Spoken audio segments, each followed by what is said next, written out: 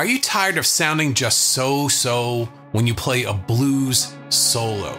Today I'll show you how to add a ton of interest by blending different scales. So stay tuned.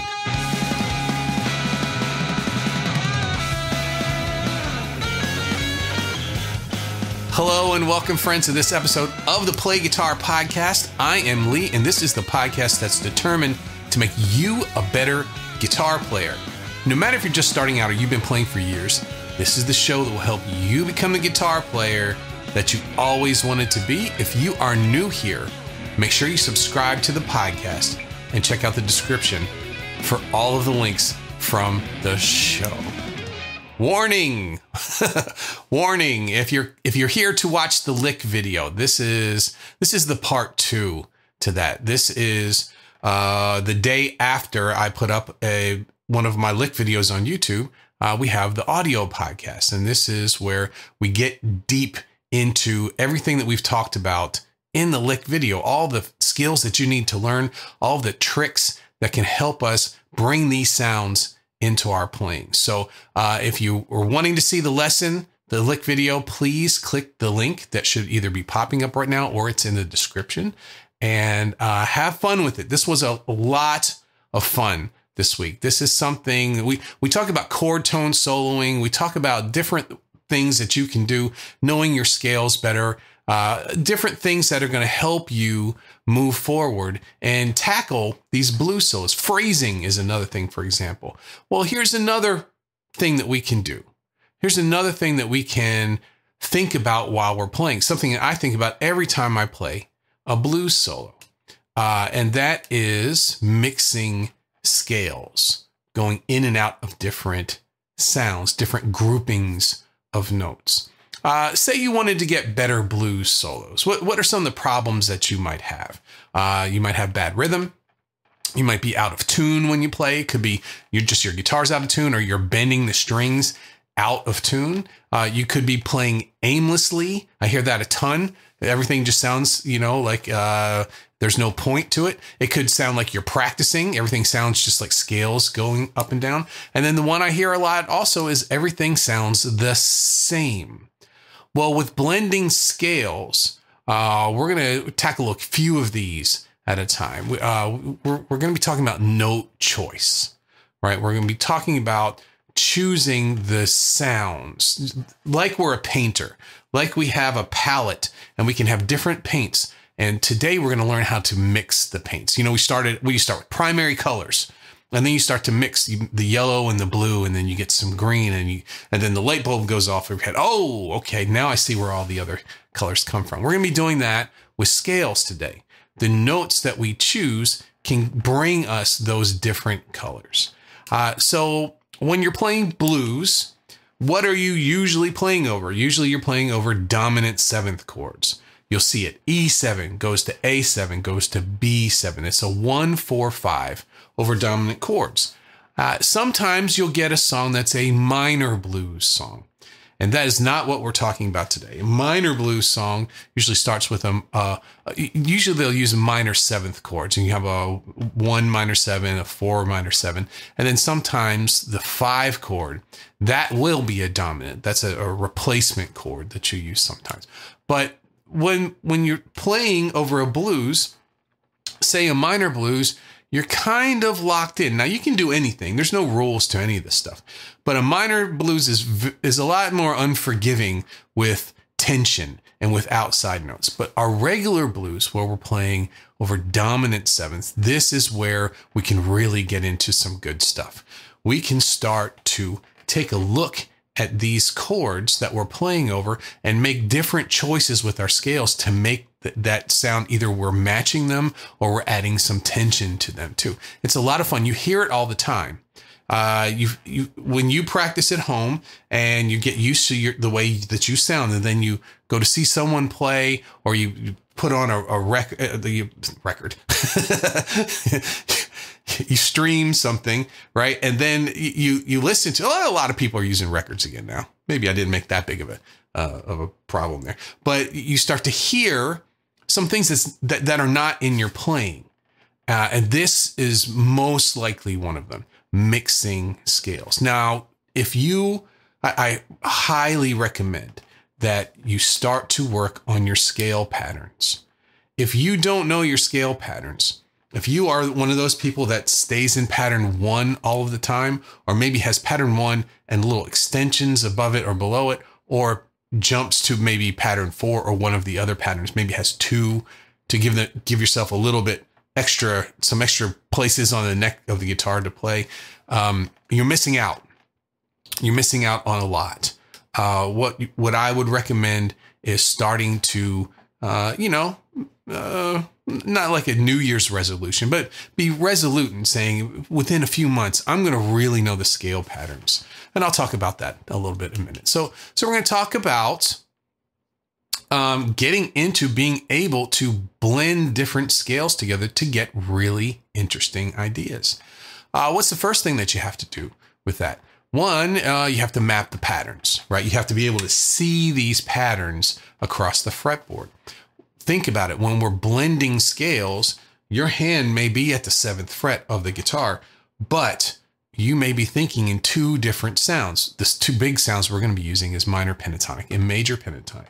Have you ever done that? Have you ever put your hand, say, at the 7th fret and you quiz yourself? Well, if I was in major pentatonic, what's the pattern that I would play now? If I was in minor pentatonic, what's the pattern that I would play there? Both at the same area of the guitar, and you might have to move back a fret or up a fret just to make it happen. But can you see those 2 shapes? And then when you get to the point where you've done this enough and it's on autopilot, can you see both of them? Can you see where they share a same note or where their notes are different? That's the incredible thing. So when we get into playing over blues with these dominant 7th chords, we can use all sorts of different tension over those. That they allow for that. They actually ask for it. The pattern that we use typically over a standard blues is minor pentatonic. It's wrong. It should never work. The chord has a major 3rd in it, and the scale has a minor 3rd in it. Should not work. We get some of this, it's a horrible sound, but in context, that horrible sound adds just the right amount of tension.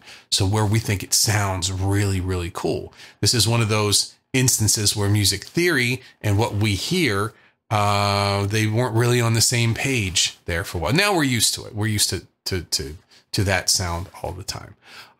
But so what patterns we're going to use over this traditional dominant 7th blues? We're going to use the minor pentatonic.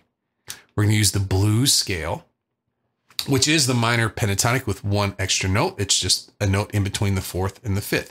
You go chromatically up there. It's a sharp 4, or you could call it a flat 5, but it's the note in between those. Well, we're going to use the major pentatonic. So if you're used to playing your minor pentatonics and your major pentatonics, you know how different they sound. Even though they look very similar, the patterns, you know how different they sound. We're going to use both of those sounds in what we're going to be doing today. Other scales that you could use the Mixolydian mode. The Mixolydian mode is basically the major scale with a flat 7. So you play your do, re, mi, fa, sol, la. When you get to T, you're going to lower that one. Okay. There's other ones we could use. We could use the diminished scale. There's and that's as far as I'm going to go. There's other ones too that we get more out of the norm the farther that we go out from here. But can you imagine if you were playing over a blues and you just happened to find your hand at the 5th fret, and you had all of those scales at your disposal, all of those colors that you could use? What would you be able to do? Some really, really, really cool stuff. So next thing you need to do is learn the fretboard. You know, if you're challenged there, most of us are. It's time. I hate to be the person to bring this up again. So, but we're avoiding some things. There's an aversion to learning all of the fretboard. I want you to think of the fretboard as a whole. When I was able to do that, my guitar playing changed, and I never looked back. It's never been the same since then. Just learn these patterns. There's only 5. You can do it. You can learn the 5 patterns. It's not something that's beyond you. You can do this. Just think about all the useless things that you've had to learn over the years. And, keep count with those. Good luck with that. This is 5 patterns. So 5 for pentatonic and 5 for the full scales, minor and major. Actually, they share the same notes. The minor and major just have 2 extra notes. So all of this overlaps. It's really like you're learning one big scale in 4 different ways of using it. Just spend some time with it. It's a weekend and your guitar playing will never be the same after that. So next, what we need to do to be able to use these scales over top of chords, we need to find the guideposts. We need to find the places that we are rooted in. Rooted is not a word that I just accidentally came across. We're going to look at the roots, right? The roots of the chords. What are the chords that are playing? What are you playing over? And what are the strongest notes of those chords? We need to know those. They're there for a reason. These are the most consonant sounds we have. These are the inside sounds. These are the landing points. These are the notes that when you are ready to finish a phrase or you need to match something, these are the notes that you would go to most of the time. They are magic. They're powerful. They are the cornerstone of good phrasing, knowing the roots of the chords that you're playing over and seeing where those sit in your minor pentatonic scales and also in your major pentatonic scales. If you can see those root notes in both of them, you're in good shape. What's the other things you need to know? Other chord tones, the thirds, the fifths, and the sevenths of those chords. When you match a chord, you match a chord. What are you listening to? What are the notes that are in that chord? Those are all strong notes because they're in the chord. You will match if you play the third of a chord while that chord is playing. It will work. Will it sound as final as the root of that chord? No, it's going to sound different. It's going to have a harmony to it. It's going to sound, people say them different ways. It might have a sweet sound or it might have a floating sound. There's all sorts of different ways that people describe it, but it's the harmony of a major third that you're landing on. Well, the other thing I want to talk about is the scales themselves and why pentatonic scales are so appealing to people. Most people don't really know why. They just play them. They sound good. I like them. I'm going to gravitate towards them. Then when they start to play the full scales, things get a little bit more sour sounding. There's more opportunity to make a mistake. Why is that? Well, let's see here. Let's take a look. I played, what was this week's? The key for this week's, it was B. So we did a B dominant 7 to E9, which is the 4 chord, and then to F sharp 9. That was the 5 chord. Okay, but let's take a look at the B dominant 7th here. So we have B and F sharp, B, a D sharp, F sharp, and B. If you do the bar chord straight across. So we have our root, which is B, our third, which is D sharp, and then our fifth, which is F sharp. Then we have our flat 7th, which is an A. So we have B, D sharp, F sharp, and A. If we played our minor pentatonic, one of those notes is not in there. So we have the B, and we have the F sharp, and we have the A. So 3 of our 5 notes are arpeggio notes. So that is why we love pentatonic so much. We have tons of matching sounds just built in. Where they don't match, in the minor pentatonic, we have a D. Well, we would need that D sharp to perfectly match. That's that place I say where things don't work out so well. We also have an E, which is the 4th, which is not so tense of a sound. It still is very inside sounding. It's not a chord tone, but it's not shocking in any way. So all of our notes, we have the minor third that has a bluesy sound to it. We have the 4th, which is not too bad. And then the rest of the notes are from the chord.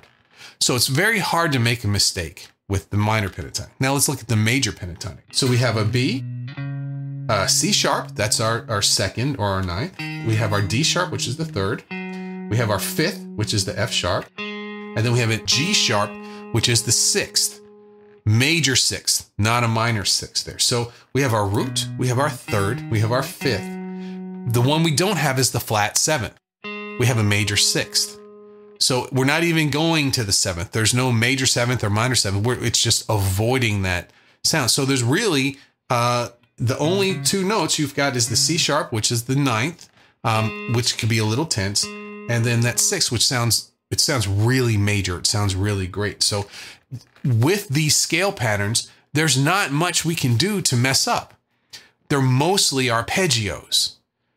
So think about it. If you've been playing pentatonics for the majority of your life, you've been playing a lot of arpeggios. In fact, when you start to learn your arpeggios across the neck, a lot of them are going to look familiar to some things you may have done in pentatonic scales already. So the other thing you can do is tension and release. Now, when we're talking about mixing scales, tension and release, we usually talk about strong notes and weak notes. Strong notes, like we just said, those are our chord tones, our root notes. Weak notes are everything else. The notes in the scale that aren't them are weaker, but wrong notes are even weaker than that, right? But here's a new way of doing this. In this instance, we're going to be using our scales as strong scales or weaker scales, strong scales and weaker scales. When we use the major pentatonic over a blues here, it has a very inside sound because it has that major third. It's not clashing as much. It has that major third. It really fits the chord. I feel it as an inside sound. It's a consonant sound. Now, if I played the minor pentatonic, there's my tension.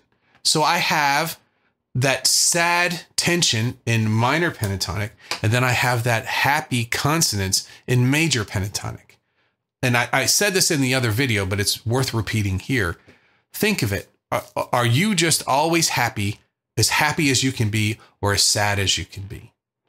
Most people were somewhere in the middle, right? And that's where the good stuff happens. That's where you have bittersweet and all those different feelings. And but with major, that's as happy as we can get. And with minor, that's as sad as we can get. Here's our opportunity to blend them together, to get some of these other, get some more emotional content that is maybe hard to put your finger on there. So once you go and start playing over top of these chords, which I hope you do, it's very easy. You sit down with your guitar, you go to YouTube, you type in B blues backing track, then you sit down, you play your minor pentatonic up and down, and then your major pentatonic up and down. Try to do them in the same position on the guitar. Position meaning the fret where you're at. Pattern is different than position. A lot of mistakes with that I've seen lately. So what I would love for you to do is go up and down the scales and listen to what they sound like over the chord.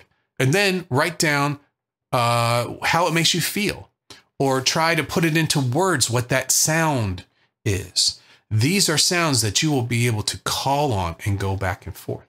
So what I'd like to do now, we're getting close to the end here, is I'd like to play for you the solo that I made for the other video. I'd like for you to take a listen to it. So I'm going to drop that in right here.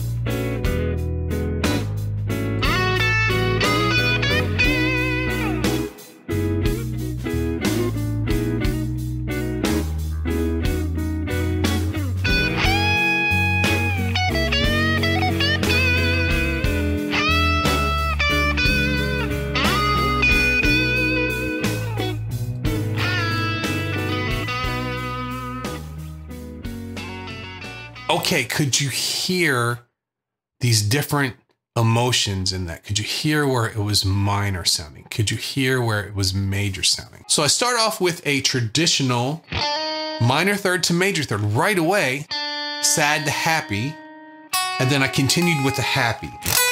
up to a very consonant note. So that feels pretty good. But then I finish the lick. Can you hear the sadness there? That's the mix. The combination of those two.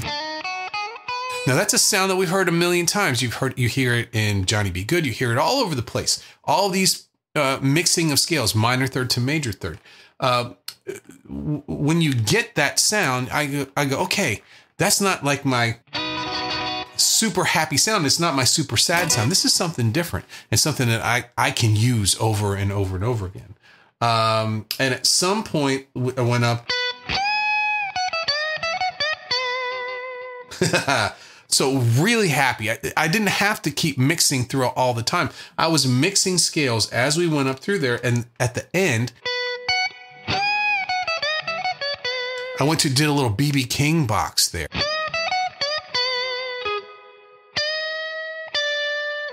But even though I established that major sound really nicely, I did the same thing with this first lick. I went into the minor.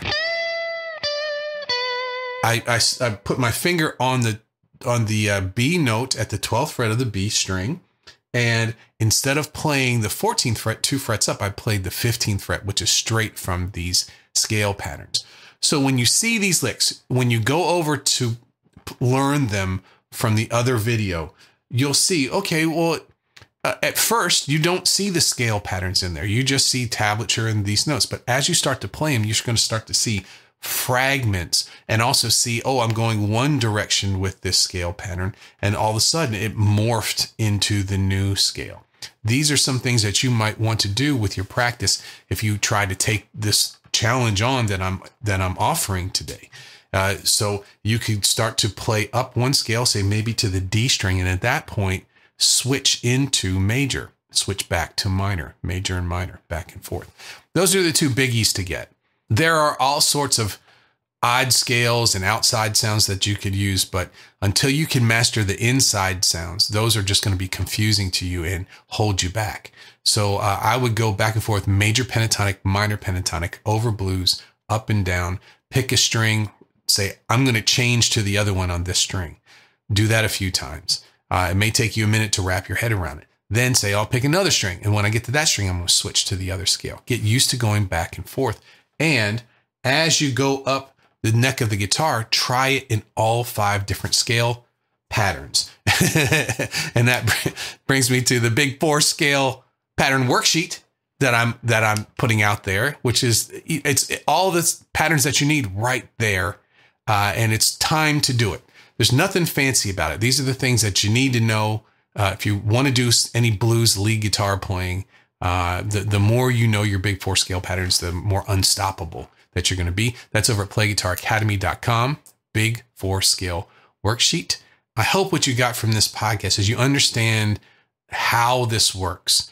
I know 2 different patterns and I know my strong and weak notes from the chords. Once you know those things, blending them becomes very, very easy. So I hope I inspired you to try this out, to try to take your soloing to the next level.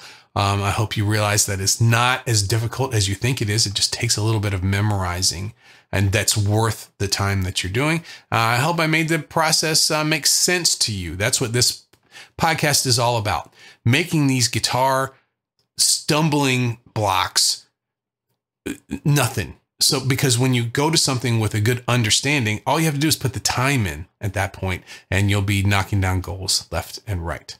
Well, I'm going to call it. That's a wrap. Thanks for joining me today for the Play Guitar Podcast. Make sure to hit the button below to subscribe to the show. And if you have benefited from this podcast, please leave a favorable Apple Podcast iTunes review. It's the best way to make sure we get this very valuable content to more guitar players around the world. And if more help, structure, and results in your guitar playing sound good to you, what are you waiting for? We got a masterclass tomorrow. It's going to be a lot of fun. We're going to be getting together at 5 p.m. Eastern in the Academy, and we're going to be going through a bunch of cool stuff. I haven't even released what it's going to be yet. It's going to be a little surprise for tomorrow.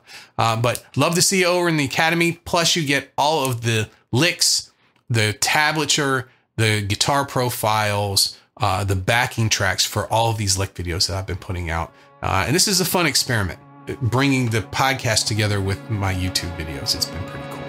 Let me know what you think. Okay? All right. Thanks again. I will see you in the next episode.